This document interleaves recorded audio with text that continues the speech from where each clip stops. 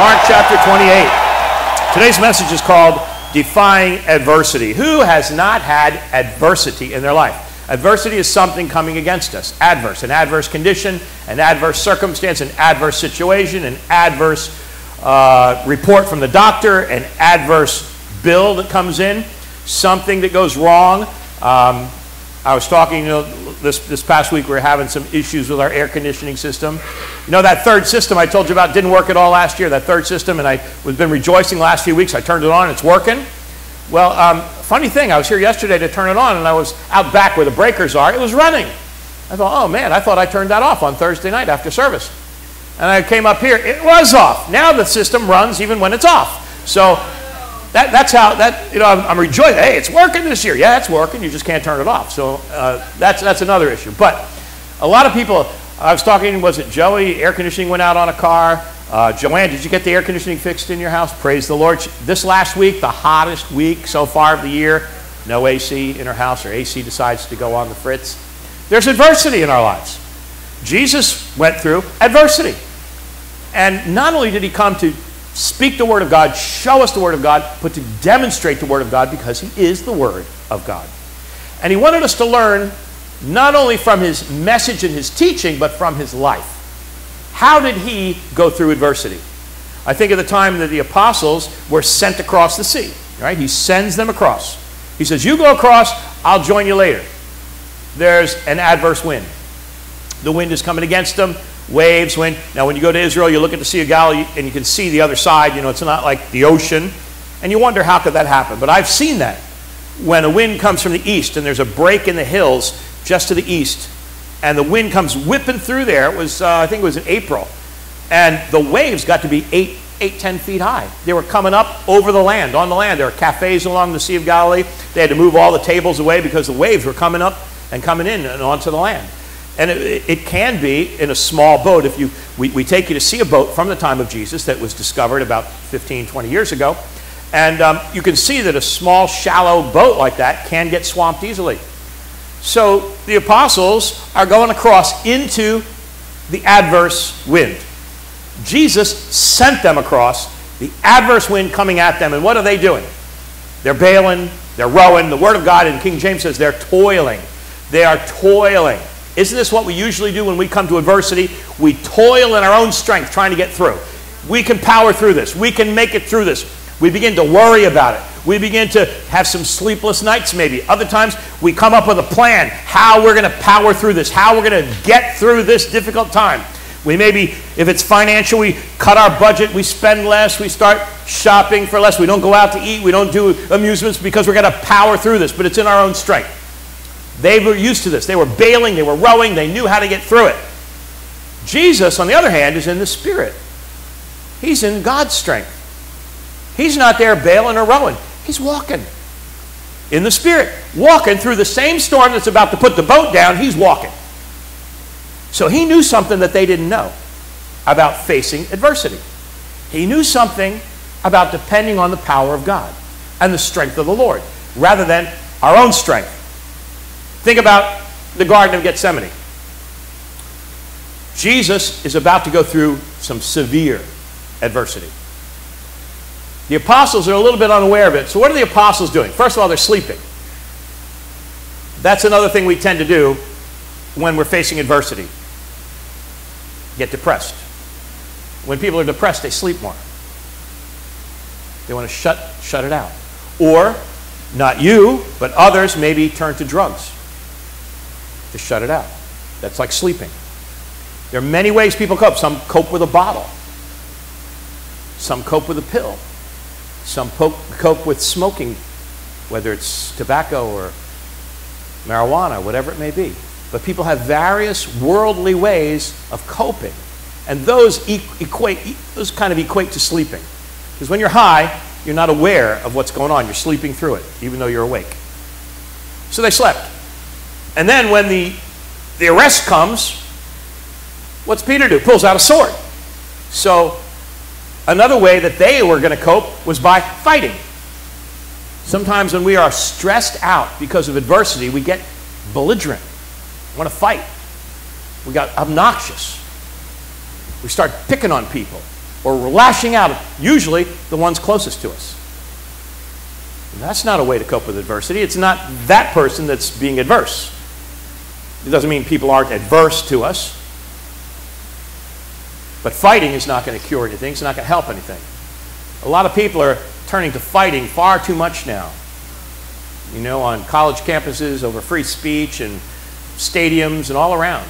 People are just really quick. Road rage. And then the third thing they did when the arrest came is they ran away. And that's the thing that other people do, is they run. Fight or flight. They run. Try to run from the problem. Try to run from the issue. You and I probably all know people who have run from marriages to another marriage and then run from that marriage. Because the problem is you can run from a spouse, but you can't run from yourself. And you carry your problems with you. So no matter how far you run or how fast you run, you still have the problems. So running is not going to help the adversity. It's not going to cure or stop the adversity. Now, how did Jesus do? What did Jesus do? He prayed.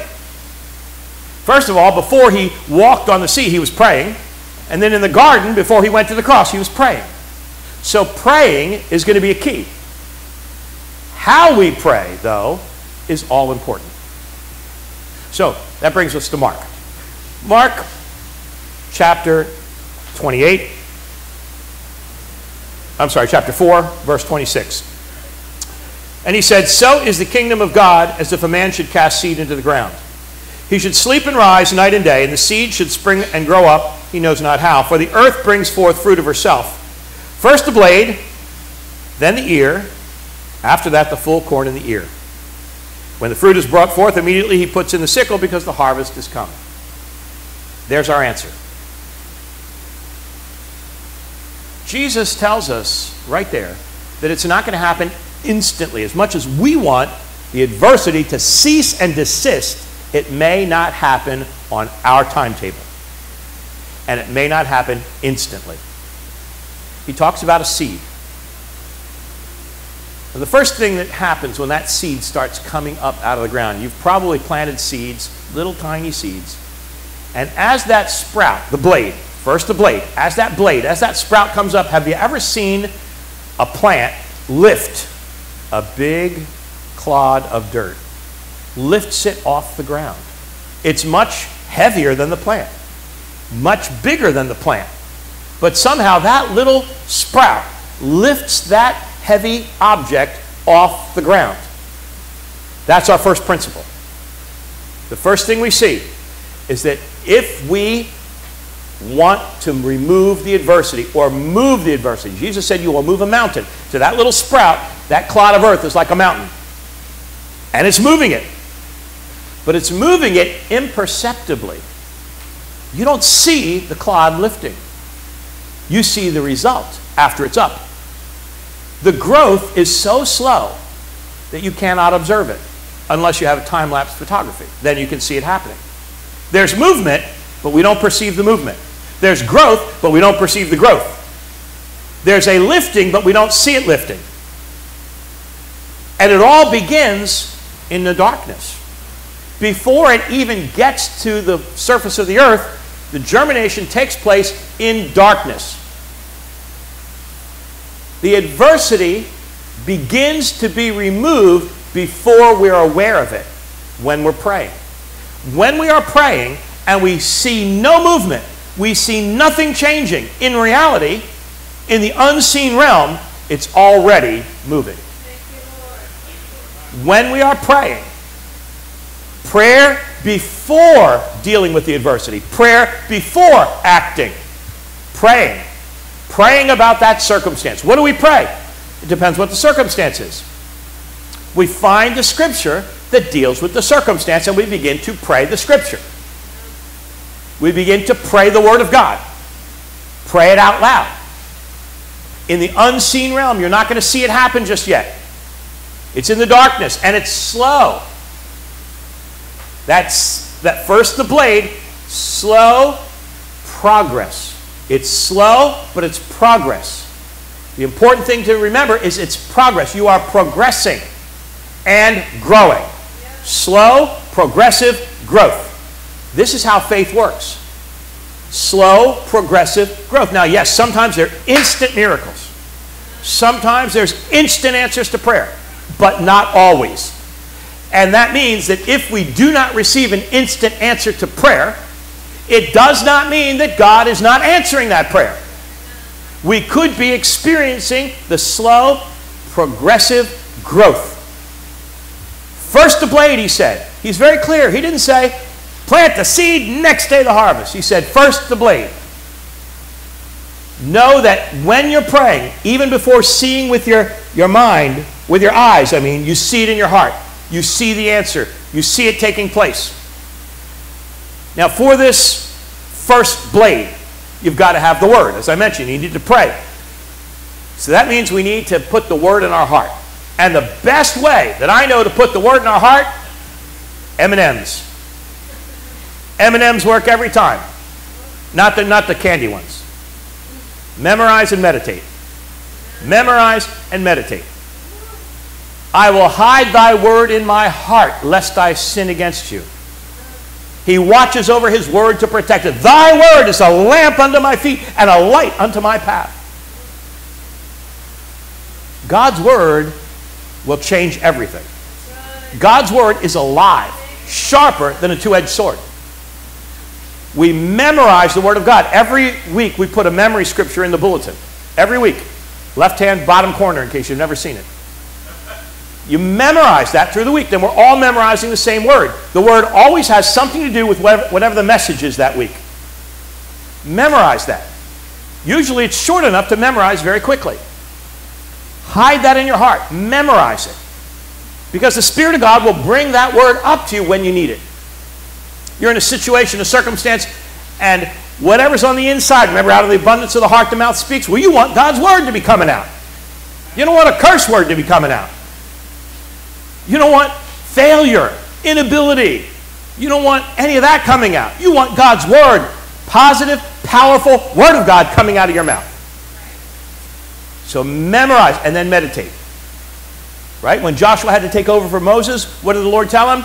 You shall meditate in the book of the law. This book of the law shall not depart out of your mouth. Meditate. Say it over and over. Nor from before your eyes.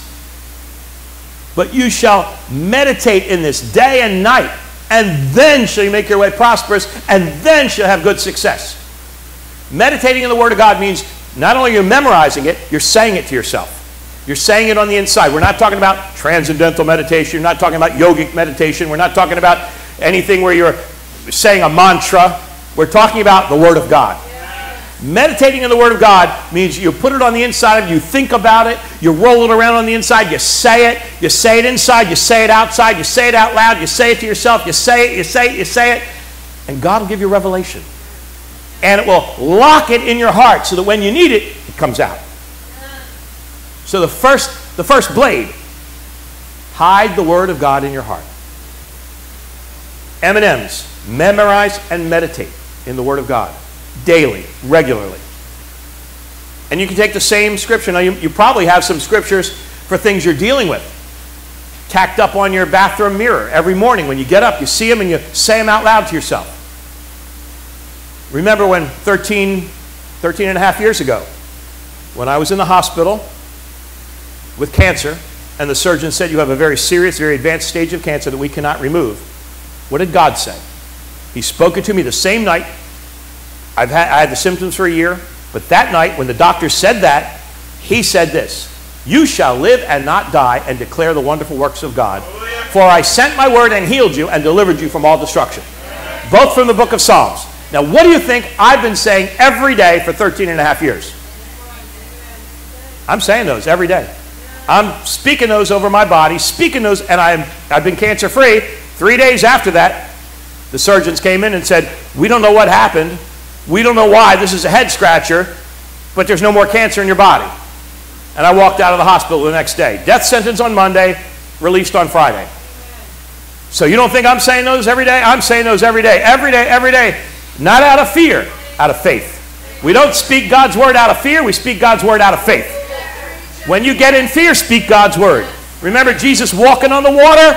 They were afraid. They thought it was a spirit, a ghost or something. And he said, peace, it's me. Do not fear. Do not let fear into your heart or your mind or your mouth. Hold fast the confession of your faith. He's faithful that promised. But we need to have something to hold on to. Can you imagine?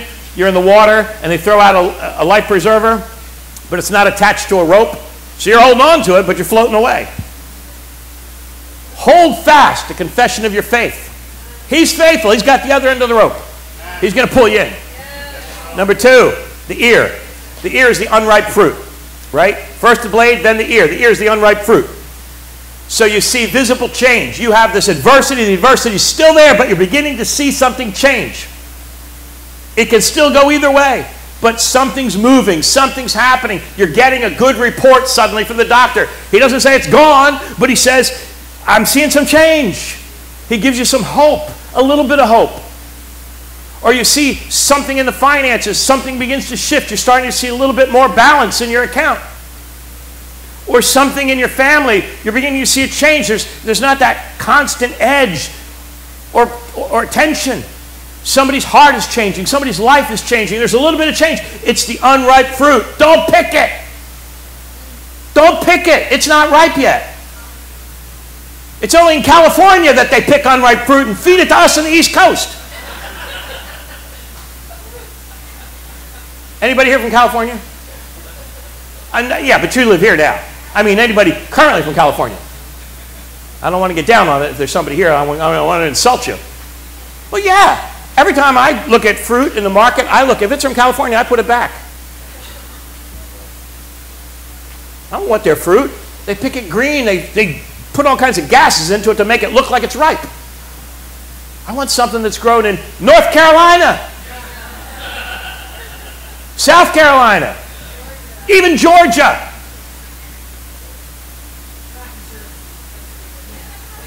And Jersey. Absolutely Jersey.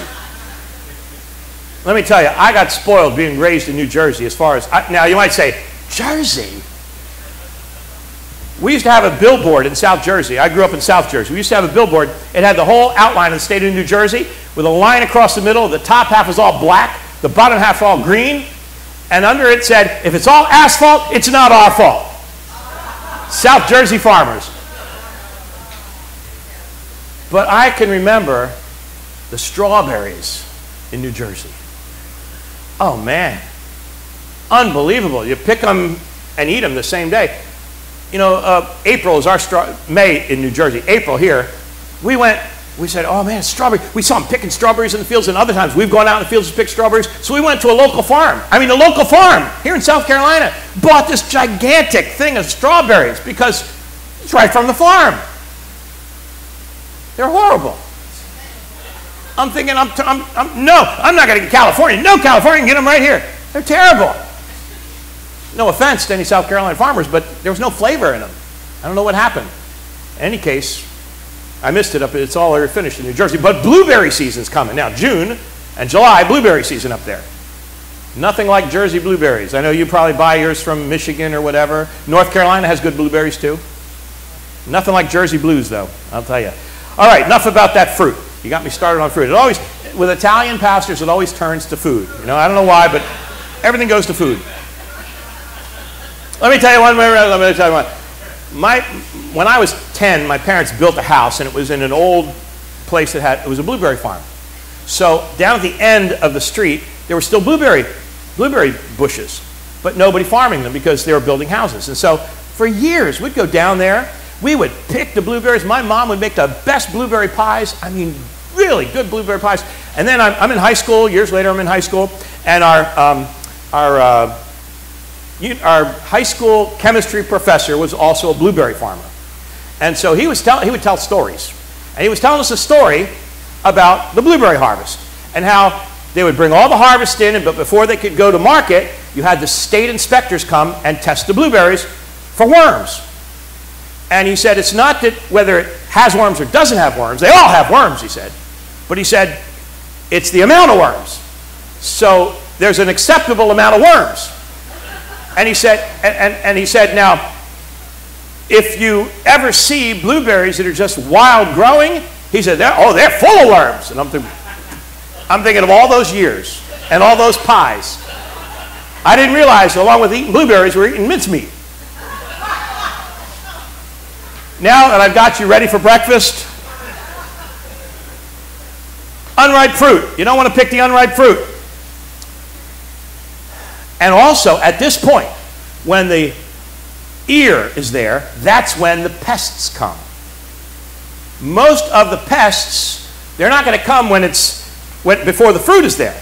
Some of them eat the leaves, but when there's fruit. How many of you, when you buy corn on the cob, it's going to be another few weeks, we're going to have our corn season. When you buy corn on the cob, do you just go and you collect them and put them in, or do you open up the top of the ear and check to make sure there's no worms? Right? You open it up.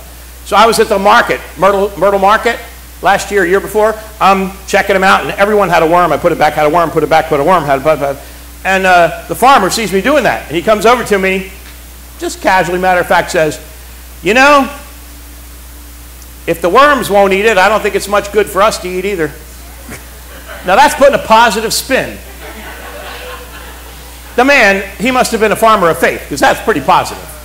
I still didn't buy any with worms, but anyway. Critters, too. Oh, this is the time. You don't think the squirrels are going to go to those corn stalks before the corn is there?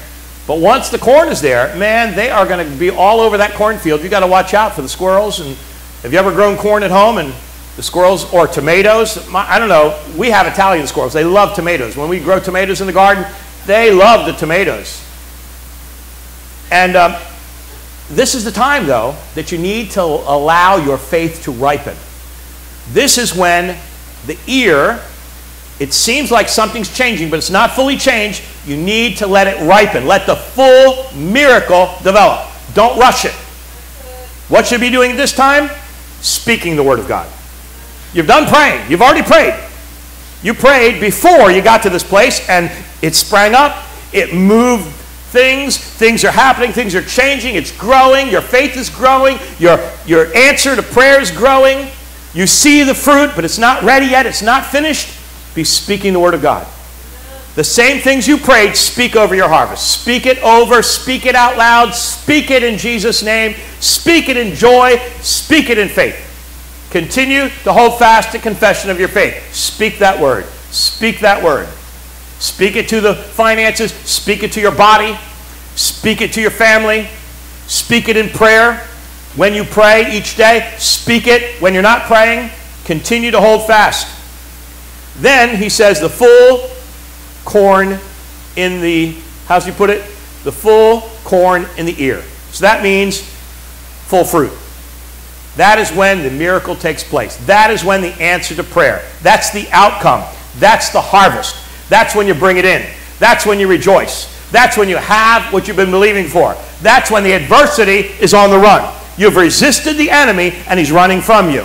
You've resisted him in Jesus' name, and he is on the way out the door. You have the victory. You see the victory. You know you're the head and not the tail. You know you've made it through. You're still on the rock. You have walked on the water. You have believed God, and God has answered that prayer. You are seeing your family change, your body change, your finance change, your job change. Everything is changing, and for the better, because of the power of your prayer, the power of God's name, the power of God's word.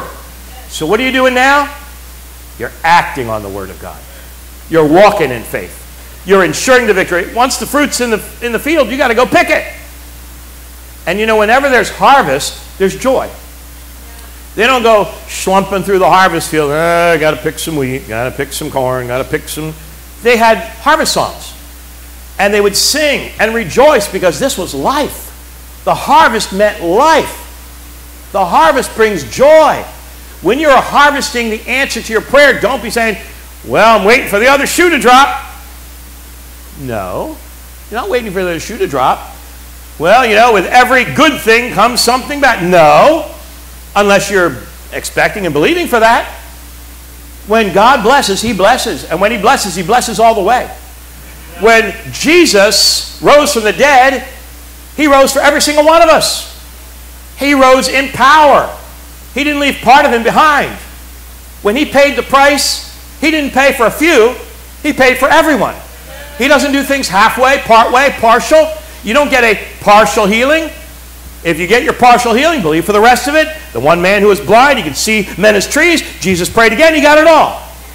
Get it all with God. Get it all with God. Don't get halfway. Don't go halfway. Don't believe halfway. Don't expect half. Expect it all. We're not half-baked. We have it all in Jesus. We have it all. Trust God. When you're saved, you're not partially saved. You're not almost saved. You're not half saved. Nobody's almost saved. Either you're saved or you're not. Either you're forgiven or you're not. Either you're washed by the blood or you're not. Either the old man is dead or he's still kicking.